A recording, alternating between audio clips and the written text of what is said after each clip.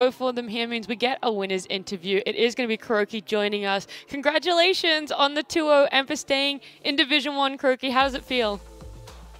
Thank you very much. Relief, of course. Yeah. So we're happy. Yeah, we were just talking about how there's been a lot of growth for you guys. It was a rough start at the beginning of this tour. But for you personally, what do you think has been the biggest growth and is now the strongest part of Nigma Galaxy? Well, we felt like we've been constantly improving with this team. We just got good a little bit too late, but yeah, we feel like we're getting better and better. Our training results are pretty good. We feel confident. That's really it, yeah. Okay. Sure. Again, congratulations on the win and staying in Division 1. I was going to ask, how did you go about kind of bringing in both Immortal Faith and then Amar, and then, of course, your original ideas with Nigma? You picked up very kind of vocal individuals in the Dota scene. Like, how did you go about trying to morph three kind of personalities into one single team? So Immortal Face, he reached out to me after TI ended, and we wanted to try some new things. We had a really good run with Roman. He's one of my best friends, but change is needed sometimes. And Amar, it was like a mix. He was interested in playing for us. He had some offers from other teams, but he decided to play for us. Miracle decided to take a break, so we needed a carry, and we went with him. Now, personality-wise, it's interesting. They are indeed quite vocal, strong opinions, but we feel it's good for the team overall. They bring new things. Immortal Face is amazing coach. Amar has his own ideas, and we just roll with it. Sure.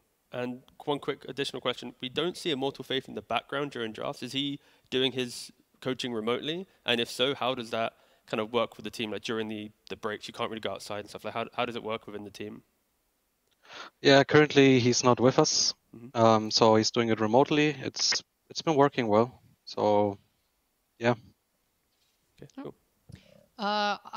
Hello, congratulations on your win. I wanted to ask kind of about you over time of your entire Dota career.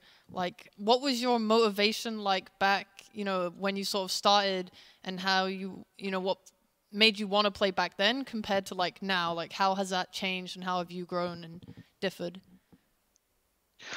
I mean, obviously it changed. I mean, I've been doing this for what, 20 years or something? I remember my first competitive game, I was 11 years old. Now I'm 30. So back then, my motivation was to just be the best player individually, and I became that in Dota 1. I was the best mid laner and carry. And then afterwards, when Dota grew and I realized, oh, you can earn good money with it, it was pretty much when Valve took over. My main motivation was just to do that. I wanted to support my parents. It drove me so much. And Alhamdulillah, I got everything in my life. I won TI. I won, I don't know, 40 tournaments. I did a lot of stuff. And now the motivation is different. I mean, I don't even believe in motivation. It's a lot of hard work, because by the time I won TI7, I was already tired, like really tired. I've been already doing this for such a long time. And before that, I played with Secret, and that was a bit of a tiring experience. What happened afterwards? I had to rebuild like a new team fully, become captain, which I didn't really enjoy. Yeah, I was tired. It wasn't really motivation. It was more like I have to do this. It was like a mission. And it still feels this way somewhat. And nowadays, I would say, I mean, I still love what I'm doing. I'm really grateful. I have certain people who really want to see me win. I think that drives me the most. Like some people in my life, they just love seeing me play and win. I'm doing this for them. I'm doing this for all the people working in Nigma Galaxy. We have such a good support staff here. I'm also doing this for my teammates. I mean, some of my teammates, I'm playing with them, and I'm playing with MC for what, 8 years. He's like my brother. And then I have GH, 7 years. They're my brothers.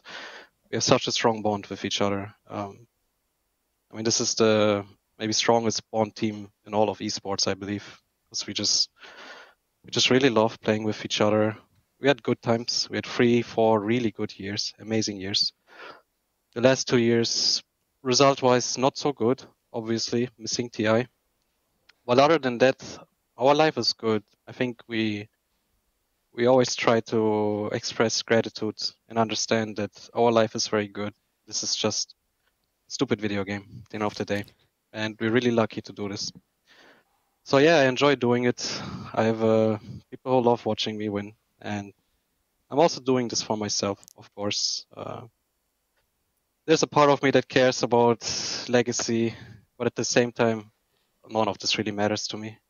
I don't know if that makes sense to you guys, but there's It bigger does. things in life, you know, and I believe in bigger things. So I just love doing what I'm doing with these guys and very grateful. And of course, we have fans who really love to watch us win too. And there's like a lot of fans that are really waiting for a comeback. So I want to deliver, and inshallah, we'll do it. Oh my God, thank you so much. I don't have any other question that could possibly follow up how good that answer was. It was very touching. Thank you so much for sharing your thoughts. Because you're going to have to try and follow up, Thank though. My God. Hi, Kuro. Congrats on the win. You just answered like half of my questions, but I'll try to keep it somewhat short. So, as you said, you guys missed out on the last 2 TIs. Can you tell me about, of course, it's really hard to stay together, and I think it's very honorable that that happened. Can you tell me about some of the talks you guys had together that, you know, led you to actually stay together as a core? So when we lost the first TI quals for TI 10, that hit us really hard. When that was the first TI we missed. To be honest, there was never a moment where it felt like anyone wanted to leave the team. Obviously, we had to talk. Who wants to stay can stay. My teammates are amazing players. I think they could play for any team, all of these players, and be a bonus. What everyone expressed, they just want to stay in this group of people and make it work, even if it's hard. We all know it's hard. I think we all felt like, hey, this might be not just like 2 month hard times, you know, maybe a year or 2. And we just stick through it, and we're trying to make it work. We have something. It's called hope. We're very hopeful. We never despair. We really believe we can do it. It just might take some more time than we like. And at the end of the day, what's really important for us is to give it our all, and everyone is working so hard. So at the end of the day, we can always say we really tried our best. If it works, it works. If it doesn't, it doesn't. We had a great time anyway. But once again, we are hopeful, and I do believe we'll get on top again. Okay, this is the best interview, so am I allowed one more question? Yeah, of course. Okay, I'll give you 2 options. I have one question about the Caudal, and the other question is, after the Liquid series, I think something changed with you guys within the team. I don't know if it was draft or gameplay. So if you agree, could you elaborate on what suddenly clicked or changed for you guys? I start with the Coddle question. So what was the question about the Coddle exactly? I mean, why do you guys rate it so highly? It's a hero that we have not seen in a while. Do you value it for its high tempo? Is it the sustain? Is it both? Does Sumail just say, yo, give me Coddle, I'll shit on this game? Something along these lines. But we, we enjoy the hero. We have great Coddle players. GH has always been known to be a great Coddle player, and Sumail is, I think, the best Coddle from the core position, and he actually asked for it. We liked it in the past too. Then he got nerfed, and then he started feeling the hero again. We started looking at strategies around it, and as you see, his performance, it's insane on the hero. It does wonders for us, and in our tempo. I mean, you already said what it is. You understand Dota very well. It makes all the tempo stuff happen for us. So it's an easy pickup for us, to be honest. Regarding your second question, actually, sorry, can you repeat it? So after the Liquid series, I mean, even the first game against OG, it was the game where you played DP like in Sven. I think you probably had very good chances of winning that too. But after the Liquid series, I think something changed. Could you elaborate? For us, the big change was after the ITB series. So after we played Tundra, we felt like, okay, we went to 1 against Tundra. No shame there. They were still coming kind of fresh off the TI win, as in that's their first official games. We thought we played decent against Tundra, obviously not good enough to win. Then we played ITP and things crashed. We just got destroyed. That was our hardest series in DPC so far. They took us by surprise, game 1 with the Lycan. We felt our strategies were super off.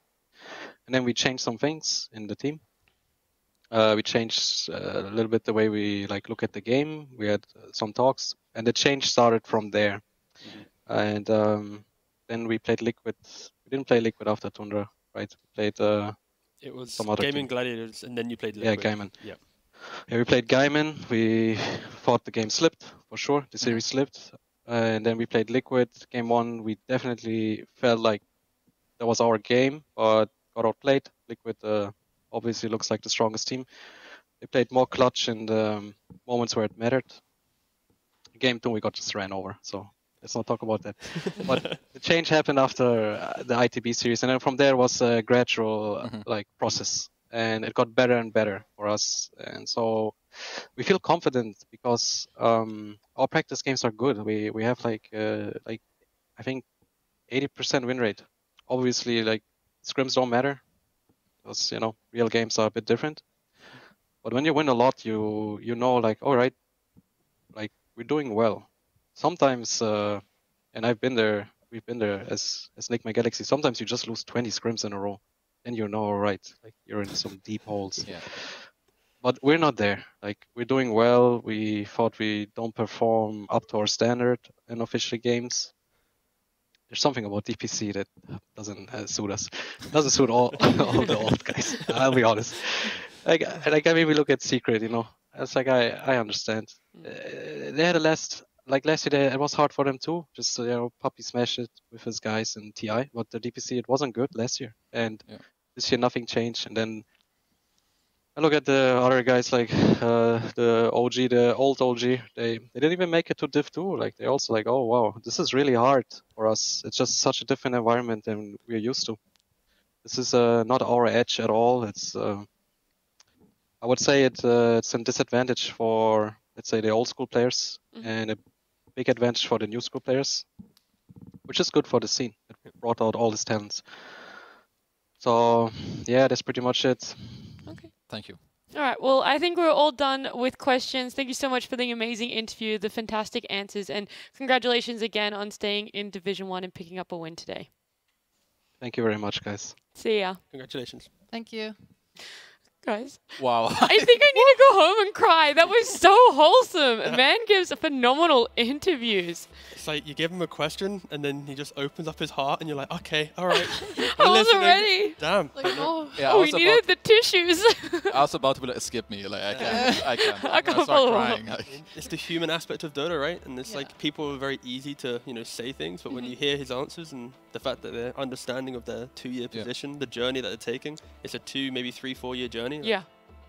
Ease off a bit. Let them go on that process. I mean, look, it is an upward trend for them. They're back in Division 1. They've secured a spot to stay here. We can have a look at the results for today so you guys know all the series, how they've played out. We started off the day with Liquid up against OG. That one went to 3 games.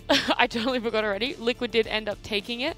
Tundra and Gaming Gladiators was the second series. That one, though, was significantly quicker. It was a 2-0 for Gaming Gladiators. And then here in the third series, a 2-0 for Nigma Galaxy as well. We might as well